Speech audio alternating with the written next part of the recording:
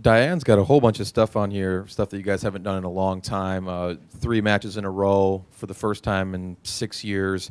Back-to-back conference wins on the road in a weekend for the first time in 5 years. You know, getting votes in the coaches poll for the first time in 6 years every week of the season. Mm-hmm. When you hear all these milestones that this program hasn't done in a while, what comes to mind? Well, that Diane's the best in the business. I don't know. We've got talent. You know, I've been really, really fortunate that I walked into a great situation. You know, this isn't about me. This is about the kids. This is about the previous coaching staff. I mean, Pete Waite did a great job of bringing in some unbelievable talented players that I'm just very fortunate to be able to work with. We've got a great coaching staff. They did a heck of a job. We don't win that match at Michigan without the input that my assistants were giving. And it's you know, it's good.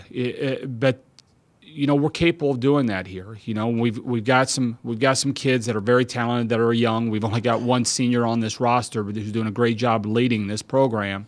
And you know, I think the future is obviously bright. Badger fans should be really excited about the future, but they should also be really excited about what we're capable of doing this year. But you know, all those things are fun. You know, I don't think you get too hyped about it right now. You know, you certainly, you know, when Diane mentions those things, it's like, well, that's kind of cool. And then you move on trying to beat the number 5 team in the country or whatever. And it's good, but you know, hopefully there's more of those things to continue to come.